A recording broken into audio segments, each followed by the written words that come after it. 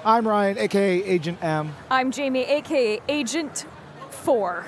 Agent 4. Agent 4. And we've got Jim Zub with us, writer of so many things. Brand new news just came out last night. Yes, very exciting stuff. You want to say it? You want me to say it? I want you to say it. I always like giving the creators the ability to talk about their books. I'm so, it's like a dream come true. I'm writing the Avengers Weekly, No Road Home, that's coming out in February. And so our No Surrender team is back on the attack. So we've got Al Ewing, Mark Waid, and myself running up an epic Avengers 10-part story. And the art team is Sean Isaacs and Paco Medina.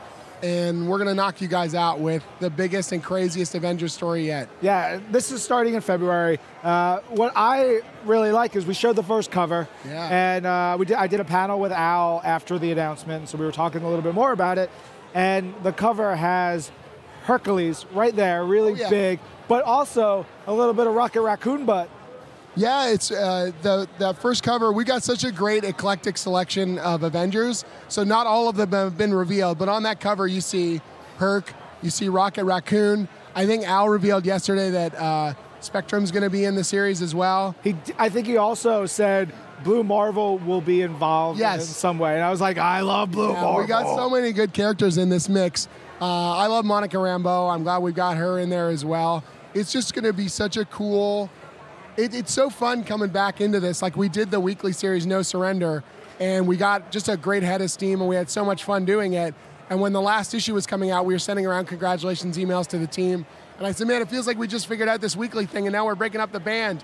And Tom goes, yeah, about that. What else you guys got? And so we instantly kind of went into attack mode and have been working on it in secret for over 6 months. It's awesome. Yeah. So cool. So you're writing Avengers, you've been writing Champions. Right. You write for a lot of teams. Is it hard to write for so many characters? I love writing team books because what makes great drama for me is the dynamic of how characters interact with each other. So it's not just about, I mean, I would do a solo book, I'm sure, but with the team dynamic, it's always something different, whether it's the relationships between those characters, the conflicts between them, the way their powers interact in a combat situation. I always find fun new little combinations, and that's one of the things I enjoy about it. Like when I wrote Uncanny Avengers, I think we started with like 5 characters and we ended up with like 8 or 9 because I just keep pulling people into my gravity well. And Champions, that was the other announcement we had yesterday, was Champions getting a new #1 in January. My collaborator on an Image series called Wayward is now coming on board to draw it. His name's Stephen Cummings. He's a phenomenal artist. And we're just adding a slew of teen heroes to the Champions. Kamala Khan is now the leader of the Champions in a formal sense. She's put out the call and basically said, hey, this is our world that we're inheriting. If you're a young hero and you want to fight for what's right and make the world a better place, join me. And she gets a gigantic response all over the world. And so the original tagline for Champions was, the world, still needs heroes. And so we expanded on that. We said, the world still needs heroes, and there are heroes all over the world. So we're going to take them on this like crazy, big, epic, global whirlwind of action and drama and lots of surprises. That's so fun. Now, we had a question here from social. They asked, what is the best part of writing the Avengers? Honestly, it sounds really, my inner 10-year-old is constantly like screaming. I grew up reading Earth's Mightiest Heroes, collecting those stories, adding a new chapter to the Marvel Universe. I have a really dorky thing that I do. Every time a new issue comes out, I would go to like the wiki or something, and a fan has instantly updated everything the day of release. So it's like it became real Marvel history that day. Or people ask me questions or they get into it. Like, I love that feeling that the Marvel Universe is constantly building and growing, and being able to contribute to it and add a new part.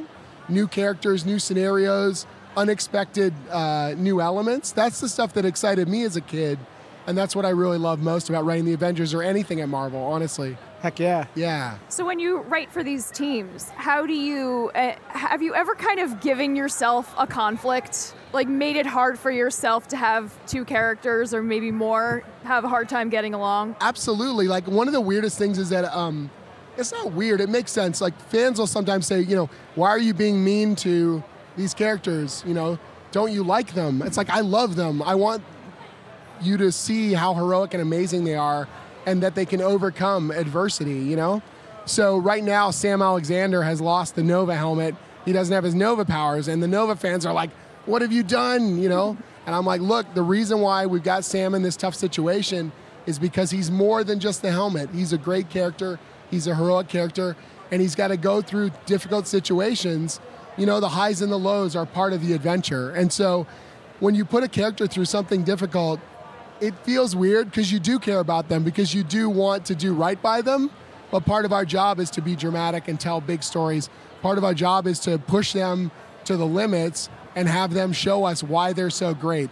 Yeah. And so in some ways, the characters I love the most are the ones that I'm focused the most on, most intensely. If I didn't like a character, I'd just ignore them. Oh, I know, it's crazy like that. But. We're talking about the new Champions book, but I really want to talk about the current Champions book real quick, because the issue that came out this recent week on one of my shows called Marvel's Pull List, it was one of my favorite books. Like it was thanks. Like we spotlighted it because I just love it. I love when you go sword and sorcery, and like getting to do that at Marvel is the jam. How did that issue come together, or this story arc? I love sword and sorcery stuff. I grew up Conan the Barbarian, Dungeons and Dragons. These were like the bedrock of my youth.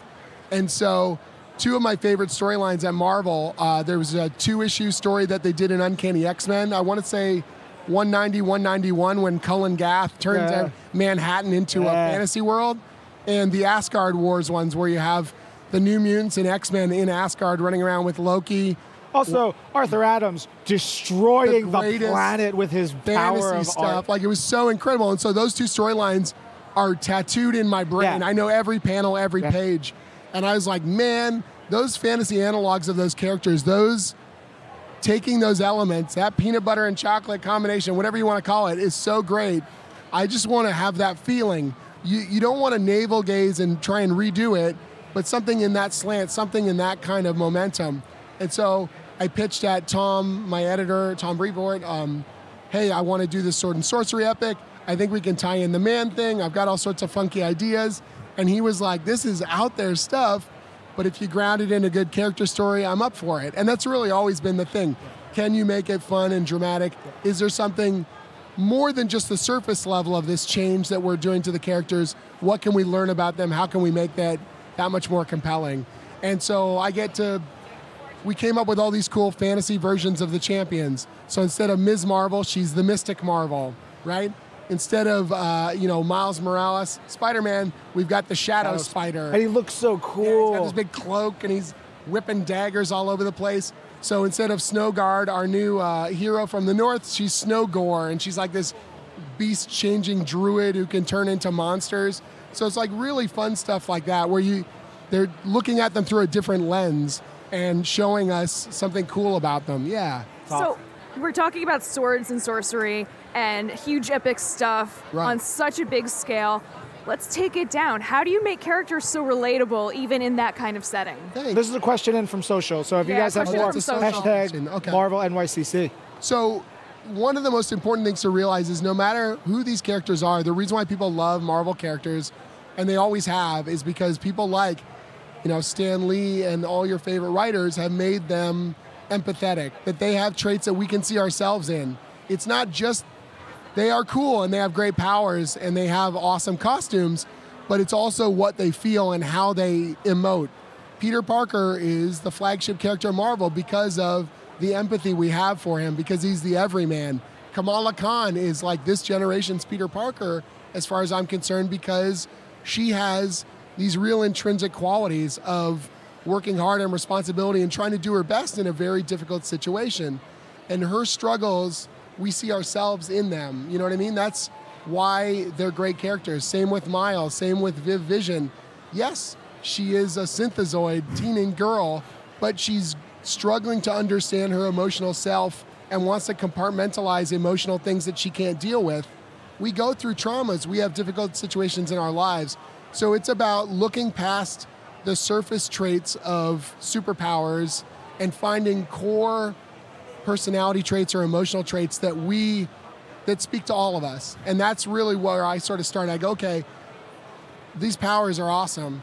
Yes, I love sword and sorcery, but what am I going to tell you about Miles the person? What can we tell you about Sam Alexander the person, or Amka Aliak? Like, you've never lived in Nunavut up in northern Canada, but the feeling of not knowing whether your culture, as she's a native woman, or her sort of modern life as a person, in Canada, trying to figure out where she fits. That's an intrinsic thing that anyone from any kind of culture can understand. Your family's expectations versus your own needs and wants as a person. And so that's what we key in on, rather than just saying, okay, there are a bunch of superpowers in a costume. And so I know I've got a story working when I can tap into that sort of stuff. And when you have really good editors like Alana and Tom, they're wonderful to bounce these ideas off of, and they go, hey, you really got something here. Let's go a little bit deeper. Let's dig a little bit harder on it. Yeah. Yeah. That's what one of the makes things comics so great. Yeah. Thanks. One of the things I love about the book is what you were talking about before with Shadow Spider, Yeah. and, like these different versions, and especially where we see Sam in the story. But then visually, I know you're such a visual guy, and you are so tied into sword and sorcery, the fantasy stuff. How much of it is you? How much is the artist? How much is it just like a full, collaboration where it's like a big old chocolate chip cookie? It's so good. So Max Dunbar is our artist on this Weird World story, and I've actually worked with him previously on a Dungeons & Dragons comic series. So we're well in tuned on the sorcery trip. And I send him a pile of reference, but I also trust him because we've got a really good working relationship. And I throw out big visual ideas, and I'm like, look, we want the armor to look like this, or this is how this can come together.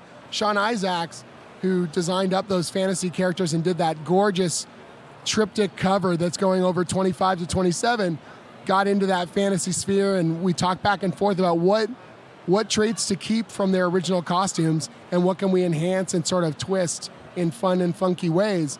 But at some point, you also need to know where to stand back and let the art team do what they do best. So you describe a cool fight, and then you're like, go for it, go for broke. There's a sword fight at the end of 25, which is a mystery knight fighting one of the Crystal Warriors from the old Crystar series. And I literally told Max, I said, use as many or as few panels as you want, but here's the main notes of that fight. Make it epic.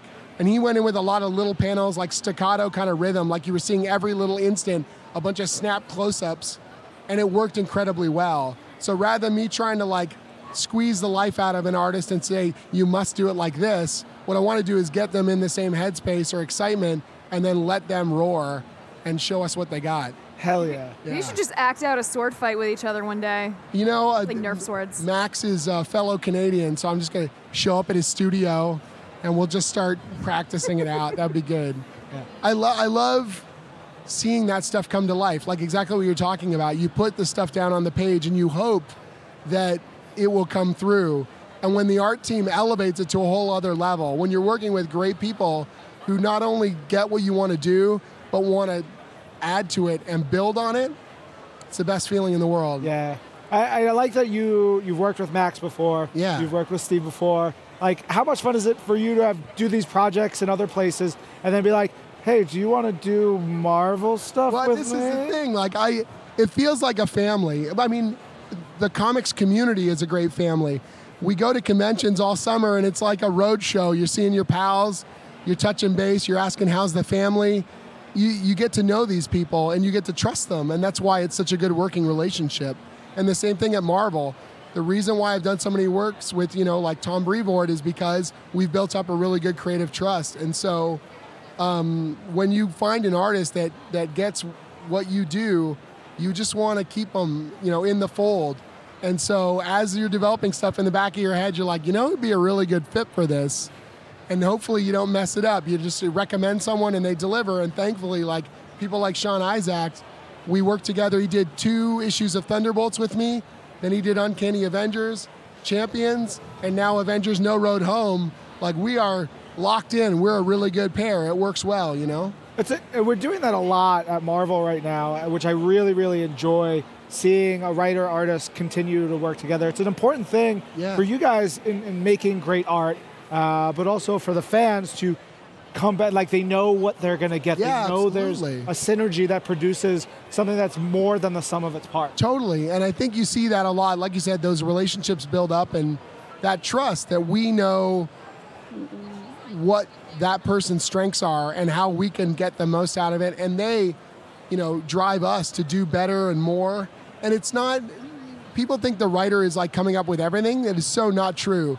The artist is possibly the most, it's the first thing you see. You open up the book, you look at that cover, the visual storytelling is comics. Yeah. And so they bring so much to every page, and our ability to sort of interact and build up something special together. It is a synergy across the board. Okay. And I want to have that interaction. I don't want to hand a script off and walk away. I want to have a constant communication, right through to lettering. What can we do to make it good? What can we do to enhance what's there so that you guys are getting the best issue possible month after month? Heck yeah. It's so fun. Well, yeah, there's a panel in the Champions issue that came out this week of Riri Ironheart she's in Weird World, and it's the top panel on a page, and she's fighting one of the warrior rats. I already know the one you're going to, But there's the sound effect that is sort of so important to the flow of it, the way she is positioned. She's just unleashing this mace strike, and it's funny too, because again, you write it and you say, she's giving it her all, she's putting her whole weight of her body into it, and then Max just takes it to the next level, and he's sending that rat creature like streaking off the panel. It's so great, like that exaggeration. I love that cartoony quality. His stuff reminds me a little bit of Art Adams or Greg Capullo, the kind of artists where they've got a detail to them, but there is a slight exaggeration. They're pushed a little beyond the norm, and for Weird World, it's such a perfect fit. You don't just want photorealism. What you want is this heightened sense of realism. You want this texture and this intensity, and that's what Max brings to every page. Hell yeah. Yeah. So good. Sweet. So great. So if there was an individual character that you would write for, can you think of one? Say that again? If there was an individual character to write for. So the solo book, I would love to, everyone says, the big hitters, whatever, Spider-Man, I would love to write more of, but I got a hankering for Blade. I want to write, swords are my thing, but I want Blade to just be hunting monsters across the Marvel Universe. That would be such a fun ride.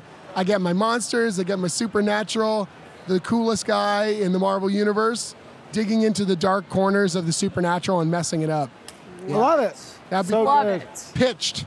Uh-oh. It's out there. It has to happen now. Stevie Cebulski, let's do this. On that note, Jim, thank you so much for being a part of Marvel Live. Get back home safely. Thank you, and we'll be right back.